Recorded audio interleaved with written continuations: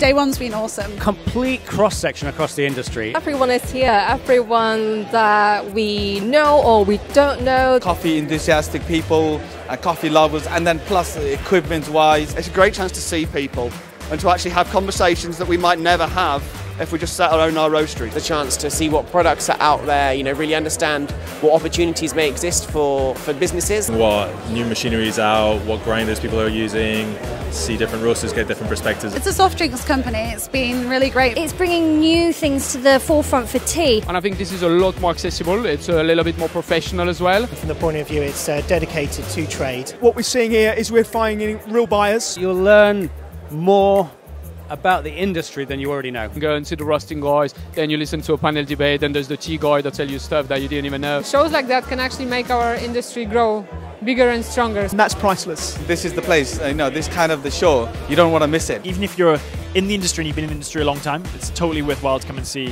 what's going on.